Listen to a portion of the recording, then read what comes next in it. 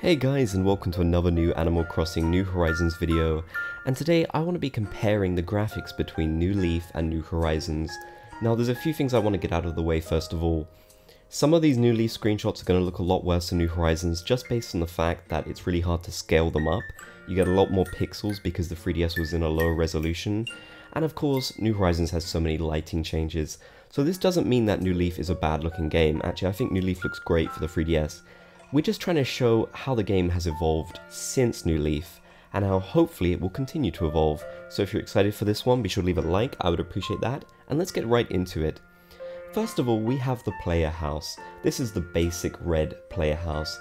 You can see how it's changed here, and it's changed quite a lot. Now the most noticeable thing for me is that there's no fence on the new house, and it seems like a lot of houses seem to keep this sort of theme. There's no real fence. There is the two bushes at the side, which might be a sort of fence, but you don't see the traditional sort of fence that you see in the New Leaf screenshot. The house is looking much better here, and I'm excited to settle in my new home. Here we've got the player tent, which obviously we're going to be beginning. It's not too different. It's a bit more... it's thicker in this new game, basically. I think that's the best way I can describe it. And again, no fence, but it's pretty much the same thing. The animal house. Now these, it's impossible, well, it's almost impossible to compare these because they're so different in this game. They're not as square in this game. They definitely take up more spaces, I believe. I might be wrong there. I may be wrong.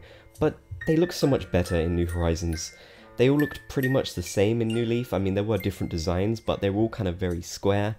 But they look a lot nicer in this game, and of course, as we've mentioned many times before, you can put stuff on the doors now, so that alone is a cool little detail. And here's the inside of an animal house. Now this might be my favourite one because this is pretty much a direct comparison. You can see Angus's house, and look how high-res the items look in New Horizons. They look fantastic. They've definitely remodeled all of them, and that's so great to see, honestly. I don't think many game developers would put in this much effort as the New Leaf and New Horizons team have done. I mean, even with stuff like Pokemon, sometimes they struggle to bring over the certain models, but Animal Crossing has just gone ahead and remodeled everything, which is brilliant, and doesn't it look great? And notice Angus is no longer wearing his flame shirt, but of course this isn't a small details video, this is a graphical comparison video, so let's focus on the graphics. Here we've got Tom Nook. Again, this one was really hard to do because it's like hard to scale him up like that. But yes, of course his design has changed, but in general he looks a lot shinier, he looks a lot pudgier, he looks lighter, but that might just be the lighting of the game. And in general, I just think he looks a lot better. Here we've got the town notice board, which is also looking so much better. Doesn't it just look so nice in the new game? Again, the lighting is making it look a bit lighter than it actually is, but it's mostly the same sort of thing, to be honest with you. It's just looking a lot nicer in this game, a lot more high-res, a lot more 3D. The palm trees have also received a bit of a glow up. As you can see, they're definitely taller. Not much has really changed, they've got the same amount of leaves on them, but yeah, they're definitely a bit taller. And the trees in this game seem to be quite a bit taller in general, which you will notice here as we go to cedar trees. Look how many more rows they have. I believe they have one or maybe two small rows at the top that they don't have in New Leaf. This is such an interesting comparison for me. I don't know, I kind of do like the look of the cedar trees in New Leaf, but they do look great in New Horizons too. Here we've got apple trees, and of course the apples are looking very different in this game. I think they look much better now.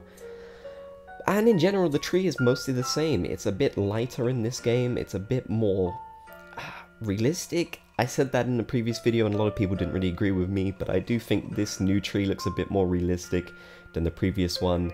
Not really the goal they're going for, but it's still nice to see this little detail. It does look very nice. And here's probably the biggest one, and quite an important part since we're on an island. Here is the ocean. Now the ocean has changed so much. The tide is quite similar. If you look really close to where the grey rocks are in the New Horizons screenshot, it's got the same sort of ripple effect, but the water has changed so much. In this screenshot you actually get to see the water when it's windy, so of course you're going to see lots of different types of ocean climate, but yeah, the ocean, it looks so good in New Horizons, and I do think it looks good in New Leaf too, but since it's such an important part of New Horizons, it's great to see the ocean has received a bit of a glow up as well. Now if you guys have any more suggestions for things you want to see me compare, please do. This was sort of like a test run. I wanted to see what you guys think, and if you want me to do any more graphical comparison videos, please let me know. If you enjoyed, be sure to leave a like, I would appreciate that, and I will catch you guys in the next video. Thank you for watching.